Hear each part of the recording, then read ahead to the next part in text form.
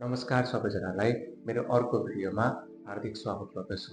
आज म तपाईहरुलाई जापानिज भर्बहरुलाई चाहिँ कसरी डिभाइड गर्ने, कसरी यो ग्रुपमा पर्छ, यो भर्ब चाहिँ यो ग्रुपमा पर्छ भनेर छुट्याउने है तरिका सिकाउन जाँदै छु। भिडियो अन्तिमसम्म हेरिदिनु होला। त्यसका साथसाथै प्रत्येक भर्बहरुलाई चाहिँ कसरी मास फर्ममा लाग्ने, कसरी मासेन, त्यसपछि कसरी mashita, masendeshitaमा लाग्ने भन्ने कुरा सिकाउन जाँदैछु। आशा छ यो भिडियो चाहिँ तपाईलाई पक्कै मन पर्छ। त्यसपछि तपाईहरुले लाइक र सब्स्क्राइब पनि गरिदिनु होला। आज म तपाईहरुलाई जापानिज भर्बहरुलाई चाहिँ कसरी छुट्याउने, कसरी ग्रुप वाइज छुट्याउने भन्ने कुरा सिकाउन गइरहेको छु। भिडियो अन्तिमसम्म ध्यान दिएर हेरिदिनु होला। जापानमा 3 ग्रुप छन्। 3 ग्रुपमा चाहिँ 1 2 3 छन् है। 1 2 3 छन्। भर्बहरु हेरौं। ग्रुप 1 मा चाहिँ हेर्नुस् है कसरी छुट्याउने त एउटा फर्मुला छ, यसको रुल्सहरु छ। लास्टमा अन्तिममा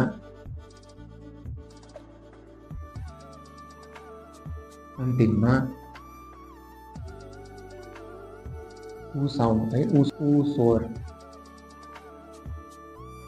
आएको हुन्छ है। अन्तिममा उ स्वर आएको हुन्छ।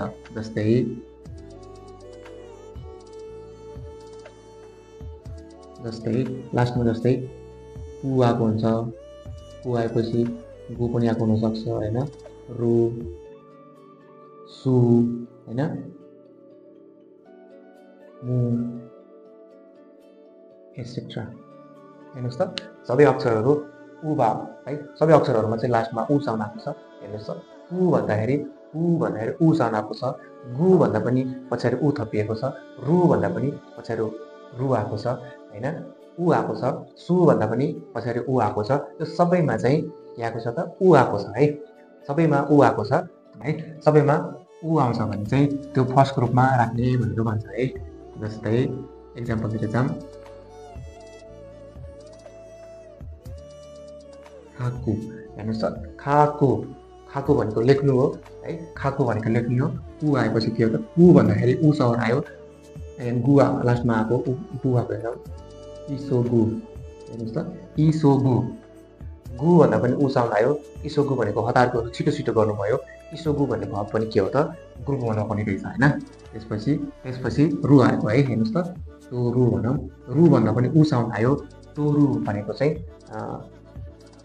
तोरु भनेको खिच्नु अथवा टिप्नु पनि भनिन्छ। फोटो खिच्नु तोरीमास है। तोरु भनेको तलबाट टिप्नु, भुइँको सामानहरु टिप्नु अथवा फोटो खिच्नुलाई तोरु भनिन्छ। यो पनि ग्रुप 1 मा भन्ने रहेछ। सु खासु खासीमास। खासु भनेको सापडी दिनु है। खासु मास भनेको सापडी दिनु। अनि उ साउन्ड आएको छ। उ आएपछि के हो त खाउ भनेको किन्ने हो हैन। उ भनेको के भयो त पछाडी उ आएको छ। उ भन्दाखेरि पछाडी उनी स्वर झुन्डेको छ। त्यही भएर यो पनि ग्रुप 1 मा पर्यो। मु साउन्ड आएको छ भनेपछि सुमु मु भन्दा पनि उ स्वर आयो। यो भाव पनि ग्रुप 1 मा पर्ने भयो है। यो सबैले चाहिँ यो अन्तिममा उ स्वर आयो भने चाहिँ के हो त यो सबै भावहरु ग्रुप 1 मा पर्छ भन्छ। त्यही भएर यो सबैले चाहिँ यो रुललाई फलो गरेको छ। त्यही भएर यो सबै के भयो त ग्रुप 1 मा पर्छ भनेर याद गर्ने है। ग्रुप 2 मा चाहिँ के भन्छ त लास्टमा इरु अथवा एरु स्वर आएको हुन्छ भन्छ। भनेपछि लास्टमा चाहिँ रु झुन्डेकै हुनु पर्यो हैन। लास्टमा रु झुन्डेकै हुनु पर्यो। यदि रु छैन भने चाहिँ सिधै ग्रुप 1 मा हाल्ने। रु छ भने चाहिँ ग्रुप 1 हो कि ग्रुप 2 हो भनेर अलिकति आइडिया लगाएर गर्नु पर्यो। किनकि रु त पछाडी ग्रुप 1 नि हुन सक्छ। तर रु पक्कै छैन भने चाहिँ त्यो ग्रुप 1 मा राख्ने है। हेर्नुस् त इरु अथवा एरु भनेर साउन्ड आएको छ। एक्जाम्पल जाम त। एक्जाम्पल हेरौँ। हेर्नुस् त खारिरु लास्टमा रु झुन्डेको छ। यो ग्रुप 2 मा पर्छ कि ग्रुप 1 मा। लास्टमा रु झुन्डिने बित्तिकै हामीले याद गर्नु पर्यो कि यो ग्रुप 1 मा पर्छ कि ग्रुप 2 मा पर्छ है। त्यसपछि यसको अगाडिलाई हेर्ने है। ल पछाडिको नहेर्ने, यसको अगाडिलाई हेर्ने। यसको अगाडिलाई हेर्दाखेरि रि भन्दा के भयो त रि भन्दाखेरि इ साउन्ड आयो। इ स्वर आयो भनेपछि यसलाई फलो गरे हैन। यसलाई फलो गर। त्यही भएर यो ग्रुप 2 मा पर्यो। त्यसपछि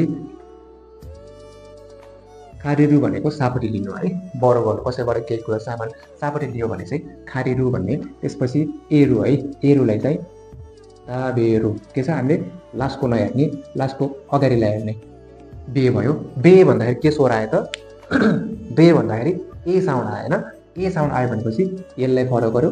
त्यही भएर ताबेरु भनेको खानु हो, खान्छु अथवा खानु भयो। ताबेरु पनि के भयो त, ग्रुप 1 मा ग्रुप 2 मा भयो भनेर याद गर्नु। त्यस्तै अरू छ आकेरु, आकेरु पनि ग्रुप 2 हो। हेर्नुहोस् त, रु आएपछि हामीले चेक गर्नु पर्यो। त्यसपछि अगाडि हेर्ने, के भन्दाखेरि ए साउन्ड आयो, यसलाई फलो गर्यो। त्यही भएर यो ग्रुप 2 मा पर्यो।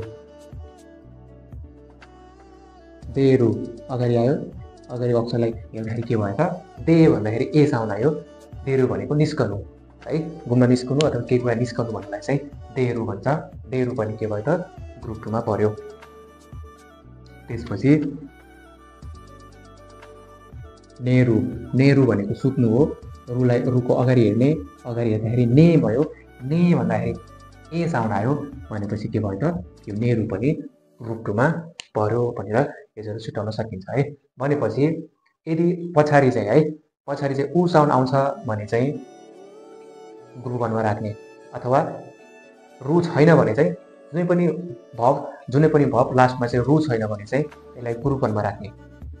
कुनै पनि भब डिक्सनरी फर्ममा चाहिँ यदि कुनै पनि भब लास्टमा रु आएको छैन भने त्यो सबै ग्रुप 1 मा राख्ने है, सबै ग्रुप 1 मा राख्ने। यदि रु आइहाल्यो भने चाहिँ हामीले चेक गर्नुपर्छ, रुको अगाडि हेर्ने है, किनकि यहाँ पनि छ हैन, यहाँ पनि छ रु। यदि रु आइहाल्यो भने चाहिँ रुको अगाडि हेर्ने, रुको अगाडि हेर्दाखेरि चाहिँ ई अथवा ए साउन्ड आउँछ भने त्यो ग्रुप 2 मा राख्ने, अथवा ई अथवा ए साउन्ड आउँदैन भने ग्रुप 1 मा राख्ने। हेर्नुहोस् त, तोरु, रु यहाँ पनि छ, रुको अगाडि हेर्दा तो ओ आयो होइन, ई र ए त साउन्ड आएन। त्यही भएर त्यसरी छुट्याउन सकिन्छ। तोरु चाहिँ ग्रुप 1 मा, अर्को नेरु देरु होइन, सबै रुको अगाडि हेर्ने, ई अथवा ए साउन्ड आउँछ भने त्यो ग्रुप 2 मा राख्ने। बुझिन्छ? ग्रुप 3 मा चाहिँ यो दुईटा मात्र छ, यो चाहिँ याद गर्नुहोस्। कुरु र सुरु चाहिँ ग्रुप 3 मा पर्छ भन्ने। कुरु भनेको आउनु हो, सुरु भनेको गर्नु हो भनेर याद गर्नु है। यो हो छुट्याउने जापानिज भाषाको भबहरूलाई चाहिँ छुट्याउने तरिका, ग्रुप वाइज छुट्याउने तरिका। सजिलो छ, हेर्नुहोस् त। अघि हामीले डिक्सनरी भबमा रहेको जापानिज भबहरूलाई चाहिँ कसरी ग्रुप वाइज छुट्याउने भनेर चाहिँ सिक्यौँ है, सिक्यौँ। अब त्यसपछि चाहिँ यो भबहरूलाई चाहिँ हामीले प्रेजेन्ट टेन्स र पास्ट टेन्समा कसरी लाग्ने, मतलब मास फर्म, मासेन फर्म प्रेजेन्ट टेन्स र मासिता र मासेन्देशिता फर्म भनेको पास्ट टेन्स हो। एउटा पोजिटिभ मास फर्म भनेको पोजिटिभ, मासेन भनेको नेगेटिभ, मासिता भनेको पास्ट पोजिटिभ र मासेन्देशिता भनेको पास्ट नेगेटिभ फर्ममा चाहिँ कसरी लग्ने भनेर चाहिँ सिक्दैछौँ है। भिडियो राम्रोसँग हेरिदिनु होला है। ग्रुप 1 ले भन्छ मास फर्ममा लग्दाखेरि चाहिँ पछाडिको है, हेर्नुहोस् त, यो पछाडिको अक्षरलाई चाहिँ है, अक्षर हेर्नुहोस् त, कु भनेको उ साउन्ड हो होइन, उ साउन्डलाई चाहिँ ई साउन्डमा बदल्ने। बुझिन्छ? कु भन्दाखेरि लास्टमा उ साउन्ड आएको छ होइन, कु भन्दाखेरि उ स्वर आएको छ, उ स्वरलाई चाहिँ ईमा बदल्ने र मास थप्ने है, त्यसको पछाडि मास थप्ने।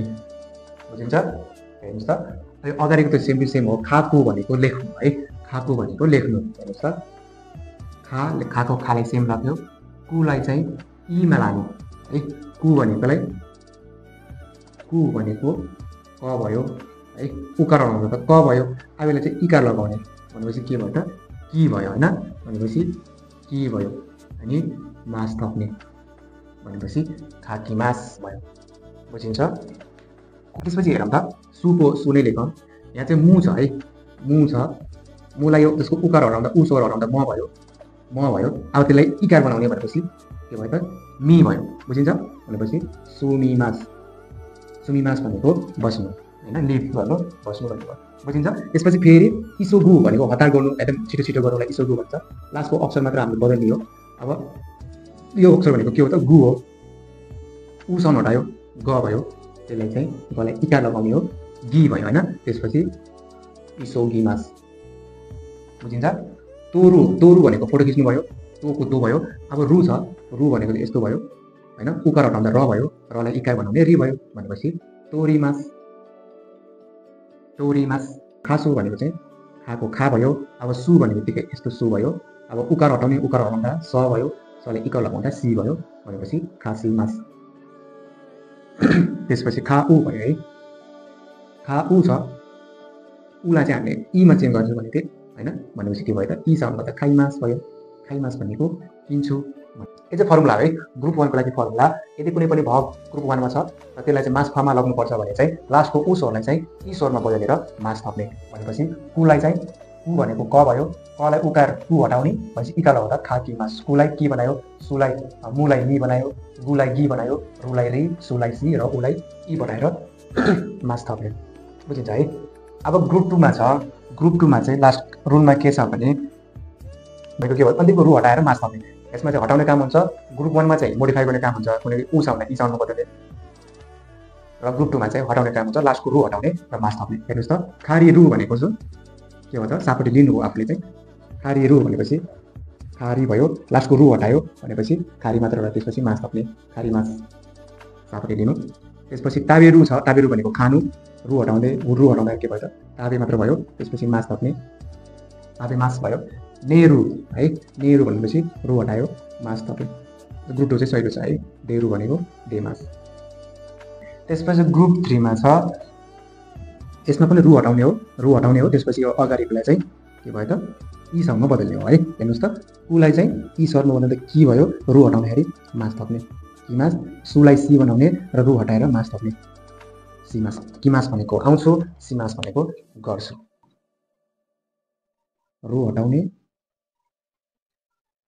कुलाई की बनाउने र सुलाई सी बनाउने है भनेपछि यसरी सबै भर्बहरूलाई है सबै भर्बहरूलाई ग्रुप वाइज छुट्याएर हामीले मास फर्ममा बदल्न सक्छौँ है ठीक छ यो भयो पोजिटिभ मास फर्ममा है मास फर्ममा अब यो नेगेटिभमा लग्नु पर्यो यो सबै पोजिटिभ भयो मास फर्म भनेको पोजिटिभ हो मासेन फर्म भनेको नेगेटिभ हो अब चाहिँ के भयो त नेगेटिभमा लग्नुको लागि के भयो त मास फर्म जानेछ भने हामीले सबैमा चेन्ज गर्न सकिन्छ है मास फर्म जाने भने सबै जानिन्छ अब मासेन फर्ममा लग्दाखेरि चाहिँ के भयो त खाकी खाकी भयो यो मास हटाउने मासेन थप्ने खाकी मासेन भनेको लेख्दिन खाकी मास भनेको लेख्छु खाकी मासेन भनेको लेख्दिन सुमी भयो मास हटाउने मासेन थप्ने सुमी मासेन भनेको चाहिँ सुमी मास भनेको बस्छु म दोले गरेर म बस्छु भन्यो सुमी मासेन भनेको बस्दिन भन्ने भयो हैन इसोगी मास इसोगी मास भनेको हतार गर्छु अथवा छिटो छिटो गर्छु हरि अप भन्ने टाइपको भयो इसोगी मास भनेको चाहिँ मास हटायो मासेन थप्दाखेरि हतार गर्दिन भन्ने भयो त्यसपछि तोरी मास भनेको फोटो खिच्छु तोरी मासेन भनेको चाहिँ के भयो त फोटो खिच्दिन मास हटाउने मासेन थप्ने खासी मास भनेको सापटे दिन्छु दिनु हैन खासी मासेन भनेको सापटे दिदिन भन्ने भयो है त्यसपछि खाइ मास भनेको के भयो त खाइ मास भनेको किन्छु खाइ मासेन भनेको किन्दिन यसरी हामीले मास फर्मबाट मासेन फर्ममा लग्न जानियो ठीक छ मास फर्ममा जानेछ भने अरू फर्ममा लग्नको लागि खासै गाह्रो छैन सिम्पल छ एउटा हटाउने अर्को थप्ने हो एउटा हटाउने अर्को थप्ने हो है अब ग्रुप 2 लाई के गर्ने त भन्दाखेरि त्यही हो मास फर्ममा छ भने हामीले अरू फर्ममा नि सजिलोसँग लानुपर्छ यो पनि त्यही नै हो मास हटाउने खारी मासेन ताबे मासेन खान्छु खादिन खारी मास भनेको सापटी लिन्छु खारी मासेन भनेको सापटी लिँदिन नेमास भनेको सुत्छु अब नेमासेन भनेको नेगेटिभ भयो नेपमासेन भनेको सुत्दिन देमास आज दिउँसो म बाहिर निस्कन्छु देमास बाहिर निस्किँदैन आज शनिबार हो म रेस्ट गर्छु निस्किदिन भन्दाखेरि देमासेन है त्यसपछि बुझिन्छ मास हटाउने मासेन थप्ने सबैमा त्यही नै हो किमास आउँछु मास हटायो मासेन थप्यो किमासेन आउँदिन सिमास गर्छु सिमासेन गर्दिन म होमवर्क गर्छु म होमवर्क गर्दिन सिमासेन है यो भयो मासेन फर्म मासेन भनेको प्रेजेन्ट टेन्स हो मास भनेको पोजिटिभ मासेन भनेको नेगेटिभ। अब पास्टतिर लैजाउँ। खाकिमास छ, खाकिमास थियो, फेरि मास हटायो, अब मासिता थप्ने, खाकिमास्ता लेखेँ भयो। सुमिमास, सुमिमास थियो, सुमिमास्ता बसेँ भन्ने भयो होइन। मधुले घरमा 5 वर्ष बसेँ भन्दाखेरि सुमिमास्ता। इसोगिमास, इसोगी मासिता है, सबै सेम हो। तोरीमास, तोरीमासिता, मास हटाउने, मासिता थप्ने। खासीमास, सापट्टि दिन्छु, सापट्टि दिएँ। खाइमास, खाइमासिता, ठिक छ। त्यही मास थप्ने, हटाउने हो, कुन फर्ममा लाने हो त्यही थप्ने हो। पासमा लग्ने भने मासिता, पोजिटिभ पासमा लाग्यो भने मासिता थप्ने, अनि नेगेटिभ पासमा लाग्यो भने मासेन्देशिता थप्ने। सजिलो छ। फेरि ग्रुप 2 को लागि गरौँ। ग्रुप 2 पनि त्यही नै हो, मास हटाउने, मासिता थप्ने हो। खारिमासिता, खारिमासिता भनेको चाहिँ के हो त? सापट्टि लिने, अथवा सापट्टि लिएँ। ताबेमास, ताबेमास भनेको खान्छु, ताबे मासिता भनेको चाहिँ के भयो त? मासिता भनेको खाएँ। लेमासको मास हटायो, मासिता थप्यो, सुते।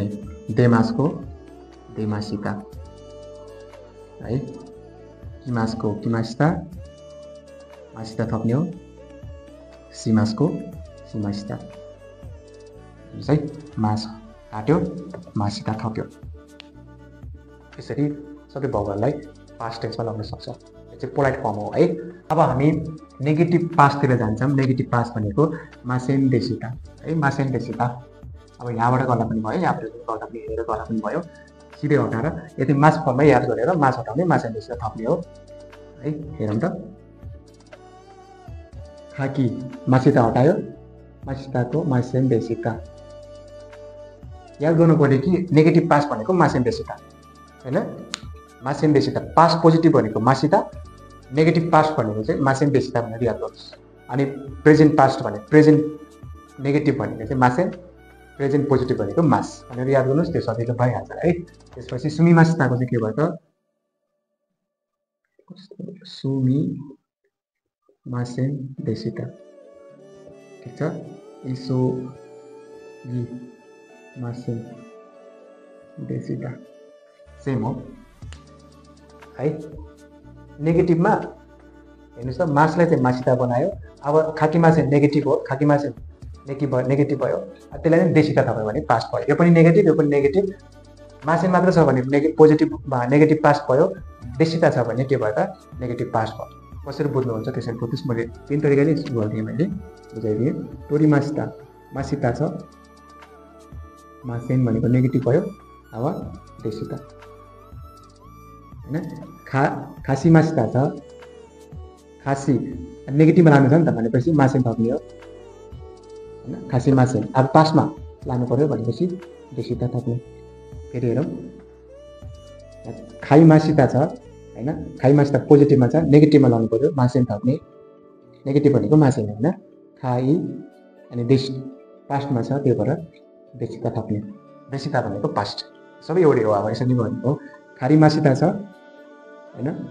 खारिमासिता, खारिमासिता भनेको पोजिटिभलाई नेगेटिभमा लाग्दाखेरि मासेन थप्ने, पास्टमा लाग्दाखेरि देशिता थप्ने, ठिक छ। ताबेमास पोजिटिभमा छ, ताबेमासिता पोजिटिभमा छ, नेगेटिभमा लग्ने, मासेन थप्यो, पास्टमा लाग्दा देशिता थप्यो। नेमास, नेमासेन देशिता है। देमासिता पोजिटिभमा छ, त्यही भएर यसलाई नेगेटिभमा लैजाउँ, पास्टमा लैजाउँ, देशिता। किमासिता पास्ट छ तर पोजिटिभमा छ, यो नेगेटिभ भयो, देशिता थप्यो, पास्ट भयो। सिमासिता पोजिटिभ पास्टमा छ, सिमासेन भनेपछि नेगेटिभ भयो तर प्रेजेन्ट भयो होइन। हेर्नुहोस् त, सिमासेन भनेको नेगेटिभ हो, मासेन भनेपछि नेगेटिभ हो तर यो प्रेजेन्ट टेन्स भयो। यसलाई पास्टमा लग्दाखेरि देशिता थप्ने। यसरी हामीले सबै भर्बहरूलाई चाहिँ ग्रुप छुट्याएर मास, मासेन, मासिता र मासेन्देशिता फर्मेटमा लग्न सक्छौँ। त्यसपछि अपवाद छ, कुनै 6-7वटा चाहिँ अपवाद भर्बहरू छ है। हेर्दाखेरि ग्रुप 2 जस्तो देखिन्छ तर त्यो सबै ग्रुप 1मा राखिन्छ हामीले। र मास फर्ममा लग्दाखेरि चाहिँ त्यसलाई ग्रुप 1 को तरिकाले चाहिँ मास फर्ममा लगिन्छ है। यति याद गर्नुस्। यति याद गर्नुभयो भने चाहिँ तपाईले जुनै पनि भर्ब चाहिँ तपाईले मास जुनै पनि भर्बलाई चाहिँ ग्रुपमा छुटाउन सक्नुहुन्छ र यो सबै भर्बहरुलाई चाहिँ यो मास, मासेन, मासिता र मासेन्डेसिता फर्मेटमा चाहिँ सजिलोसँग लग्न सक्नुहुन्छ है। तर जापानिज हैन भाषामा चाहिँ धेरै प्राय जसो अपवाद पनि हुन्छ। त्यो अपवाद चाहिँ हामीले भोग्नै पर्छ, याद गर्नै पर्छ है। त्यो फर्मुला लगाएर हुँदैन, त्यो चाहिँ रुल्समा फलो गर्दैन, त्यही भएर अपवाद परेको छ। त्यो चाहिँ अपवादहरु चाहिँ याद गर्नुपर्छ है। हेर्नुस् त ग्रुप 2 मा पढ्दाखेरि चाहिँ इरु अथवा एरु साउन्ड आउँछ भनेको थियो है। इरु अथवा एरु साउन्ड आउँछ भनेको थियो। हेर्नुस् त रुको अगाडि सी छ, सी भन्दाखेरि के भयो त ई साउन्ड आयो, यसलाई फलो गर्यो। ईले त यसलाई फलो गरिहाल्ने भयो, ए भन्दाखेरि यसलाई नै फलो गर्ने भयो। बे भन्दा पनि के भयो त रुको अगाडि बे छ, बे भन्दा पनि ए साउन्ड आयो, यसलाई फलो गर्यो। ई भएको भएर यसलाई फलो गर्यो। की भन्दा पनि ई साउन्ड आयो, की भन्दाखेरि ई साउन्ड आयो, यसलाई फलो गर्यो। सी भन्दा पनि त्यसलाई फलो गर्यो, यसलाई फलो गर्यो है। यसरी हेर्दाखेरि त भनेपछि यो रुललाई फलो गर्यो। यो रुल कसको थियो त ग्रुप 2 को थियो हैन। ग्रुप 2 को रुल थियो। यदि भर्बहरुको पछाडी चाहिँ इरु अथवा एरु साउन्ड आउँछ भने त्यो सबै ग्रुप 2 मा राख्ने भनेर पढेको थियो। तर रुलमा पढ्दा रुल अनुसार फलो गर्यो भने चाहिँ यो सबै ग्रुप 2 मा पढ्नु पर्ने थियो हैन। जिआरओयुपी ग्रुप 2 मा पढ्नु पर्ने थियो। तर यो अपवाद भएर यो सबै के भयो त ग्रुप 1 मा है। ग्रुप 1 मा पर्छ। यो चाहिँ अपवाद भयो। यो चाहिँ याद गर्नुस्। हाइरु, हासिरु, स्याबेरु, खाएरु, इरु, किरु, सिरु यिनीहरू चाहिँ अपवादका भर्बहरु हुन् है। अब चाहिँ मास फर्ममा लग्दाखेरि चाहिँ ग्रुप 2 मा पढ्नु पर्ने हो। तर मास फर्ममा लग्दाखेरि चाहिँ ग्रुप 1 को रुल लगाएर चाहिँ हामीले ग्रुप मास फर्ममा लग्छौं। हासिरु भन्दाखेरि ग्रुप 1 मा त के हो थियो लास्टको रुललाई चाहिँ इसाउन्डमा चेन्ज गर्ने भनेको थियो। हासिरी मास भयो मास फर्ममा हैन। हाइरु भनेको पर्सनु, हाइरी मास भयो। खाएरु फर्कनु, खाएरी मास भयो, फर्कन्छु भयो है। स्याबेरु गफ गर्नु, कुराकानी गर्नु भन्ने हुन्छ। स्याबेरुलाई रिमास बनायो। इरु इरिमास, इरिमास भनेको चाहिन्छ भन्ने भयो। किरु किरिमास काट्नु, केही कुरा काट्नु भयो। सिरु सिरिमास भनेपछि मलाई पत्ता छ, थाहा छ, नो भन्ने हुन्छ। हाई सिरिमास भनेको चाहिँ मलाई थाहा छ भन्ने भयो। हेर्नुस् त यो सबै के भयो त ग्रुप 1 अनुसार चाहिँ हामीले मास फर्ममा लगेका छौं। हेर्दाखेरि ग्रुप 2 हो। तर मास फर्ममा लग्दाखेरि ग्रुप 1 मा चाहिँ ग्रुप 1 को अनुसार चाहिँ हामीले मास फर्ममा लगेका छौं। यो सबै ग्रुप 1 मा राख्ने अपवादहरु हुन्, याद गर्नुस् है। जापानिज भर्ब हैन, जापानिज भाषामा चाहिँ धेरै कुराहरु चाहिँ अपवाद है, बेला बेलामा अपवादहरु आउँछ। आशा छ मैले पढाउने तरिका, मैले पढाएको अनुसार चाहिँ तपाईले बुझ्नु होला भन्ने चाहिँ आशा छ। आजको भिडियो तपाईलाई के कस्तो लाग्यो? भिडियोलाई लाइक, शेयर र च्यानललाई सब्स्क्राइब गरिदिनु होला। म यस्तै भिडियोहरु तपाईको सामने आउने छु। त्यसको लागि मेहनत लाग्छ है, एडिटिङ गर्नुपर्छ, मेहनत लाग्छ। सहिलेसँग कसरी सिकाउने भनेर सोच्नुपर्छ, लेख्नुपर्छ, तयारी गर्नुपर्छ। मेरो मेहनत लाग्छ है। त्यो मेहनत तपाईले माया गर्नुभयो भने चाहिँ तपाईले सपोर्ट गर्यो भने चाहिँ मलाई त्यो मेहनत गर्न चाहिँ हैन मलाई चाहिँ जाँगर आउँछ, हौसला आउँछ। त्यही भएर चाहिँ भिडियोलाई लाइक, सब्स्क्राइब, च्यानललाई सब्स्क्राइब र शेयर गरिदिनु होला। यति नै। फेरि भेटौँला अर्को भिडियोमा। अर्को भिडियोमा त्यो फर्म सिकाउने छु। प्रतीक्षामा रहनुहोला।